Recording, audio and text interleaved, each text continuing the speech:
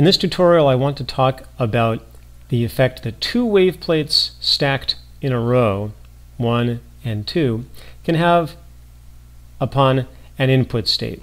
So we're going to start by considering, just as example, a 1-1 state, a plus 45 degree linearly polarized input state marked here. And I'm drawing both a picture for that and also the Jones vector notation for it, where we have some electric field strength E0 and then a unit vector, which is a 1-1 state, and to normalize that I have a root 2 in the denominator. So first example, let's consider if both of the wave plates are quarter wave plates. So I'm going to label quarter wave plate here, and I'm also going to label this second one a quarter wave plate. So if we just follow our noses here, a quarter wave plate oriented with its XY axes in the lab frame, that's going to have a Jones matrix of 1, 0, 0, I. And of course the second quarter wave plate is going to have exactly the same matrix if I've oriented it the same way, which is what we're going to consider here. Then we want to know what the output state is going to be. And I'm first going to talk about what the intermediate state here is going to be. If we just consider what this multiplication is going to give us, it's going to give us an amplitude E0. I don't expect the amplitude to change because I've got a state going through a quarter wave plate which doesn't absorb anything. And if I do the math of this 1, 0, 0, I and the 1, 1 state, the 1, 0 times the 1, 1 is going to give me a 1. The 0, I times the 1, 1 is going to give me an I. And the root 2 is still there. So intermediately, through one quarter wave plate, as we know, this is going to be a circularly polarized state. 1I means the x and y components have equal amplitudes but are out of phase by 90 degrees. The I means e to the I pi over 2. The y component lags the x component by pi over 2.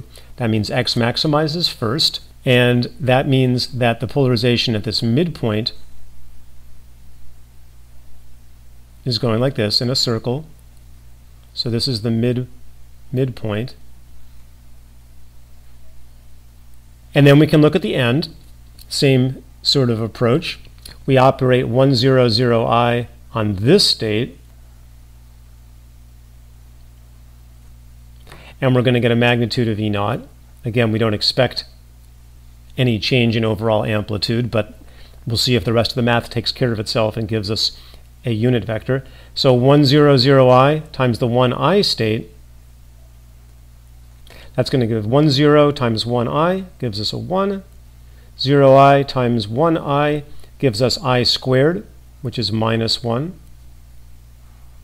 And again, nothing's happened to that root 2. So we do indeed get a unit vector here. So the amplitude is E0, and now we have a minus 45 degree polarized state. So the picture up here looks like this. And that's the output. So we followed this whole process through mathematically. One wave plate takes linear to circular, as we knew.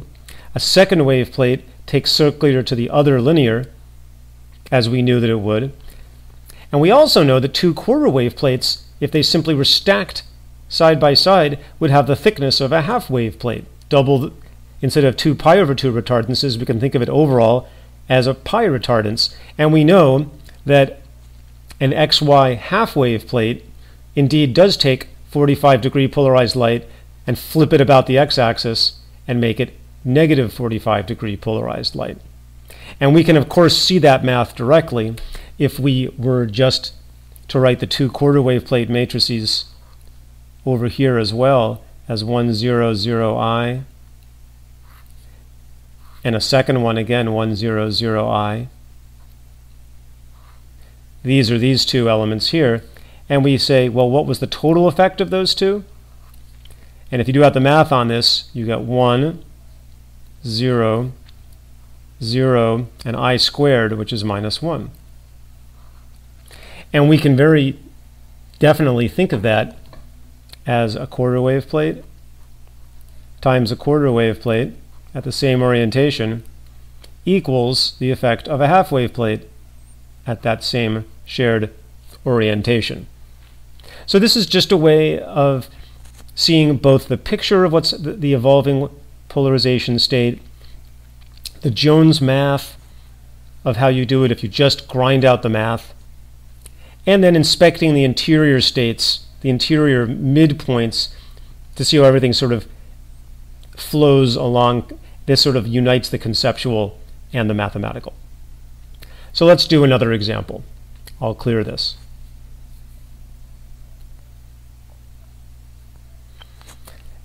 Okay, let's suppose that instead of quarter wave plates, we had half wave plates.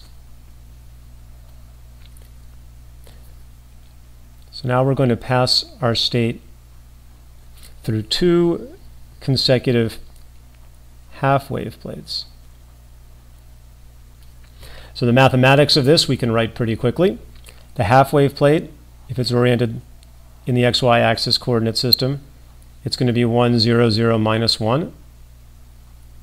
We'll have two of them. And the second half wave plate will have the same matrix.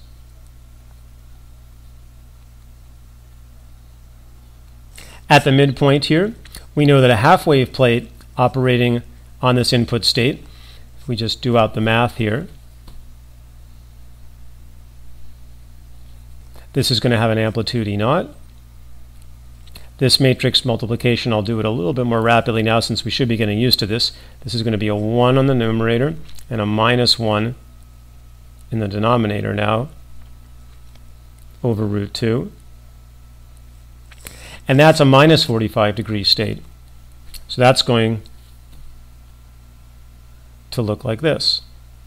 Exactly what we expect a half wave plate to do. If its axes are in the xy plane, it's going to take a plus 45 and mirror reflect it about the x-axis to make it a minus 45 degree state. When we then pass through the second half wave plate, we operate 1, 0, 0, minus 1 again on this state. That's going to give us an amplitude of E0 and a state of 1, and then minus 1 times minus 1, which is positive 1, over root 2. So again, no amplitude lost. And the output state is a 1, 1 state. That's a positive 45 degree orientation. So we're back to having a state that goes like this. Once again, it shouldn't come as a surprise that stacking two half wave plates together should give us the equivalent of a full wave plate, something that delays by pi plus pi, that is to say 2 pi. And I won't do it out here, but it's pretty straightforward to see that if you multiply these two matrices together and just ask what's the combined influence of the half wave plates, you don't even have to operate it on anything. It's not specific to how it affects a 45 degree state. These two elements together act as a 1, 0, 0, 1 matrix, or you can also think of it as a 1, 0, 0, e to the I 2 pi matrix. A 2 pi phase delay of the y component relative to the x component, which is to say no delay at all compared to a 0 delay. 2 pi is the same as 0. So once again, we see that half wave plus half wave equals full wave. And this is going to be true no matter what input state you send in. You're always going to get the same input state out. Let's lastly consider one case where the two wave plates have their axes twisted relative to each other. So I'll clear the screen again.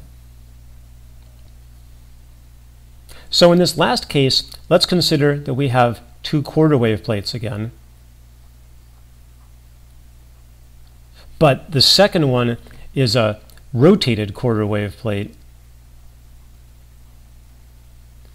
where the x and y axes have been exchanged. We've rotated it by 90 degrees, so that the 1 and I axes are now the I and 1 axes. So the math of this is that the first quarter wave plate will have a matrix 1, 0, 0, I. The second quarter wave plate will have a matrix I, 0, 0, 1. Do the same sort of analysis. If we think about what that intermediate state's going to be, it's going to have a magnitude E naught. We've already done this. We know that this is going to be a 1I state. So that's going to be circular, like we've seen before, like this. But now when we consider the effect of the second wave plate upon this state, we see that the I times the 1 and the 1 times the I are going to give us same values for the x and y component. We're now going to get I and I over root 2, which is the same thing as writing E naught times, I'll write that I as e to the I pi over 2 to emphasize that the 90 degree phase, global phase shift. And then this is just a 1 state properly normalized. So we've now picked up a global phase on the output state, but its polarization, the relative polarization of x and y, is 1, 1, just like the input state was. So the output state now matches the input state.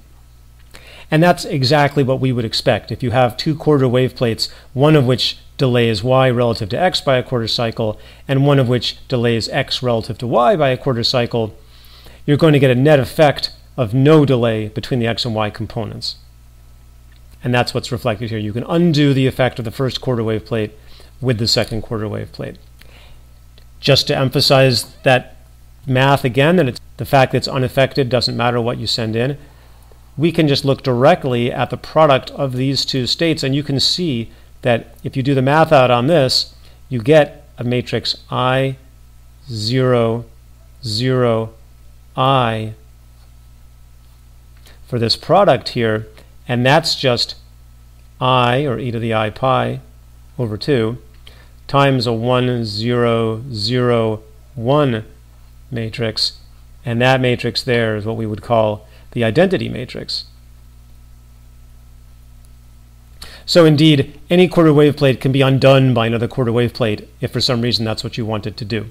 We've considered 3 examples of what it means to pass through 2 wave plates, either of the same type or of different types.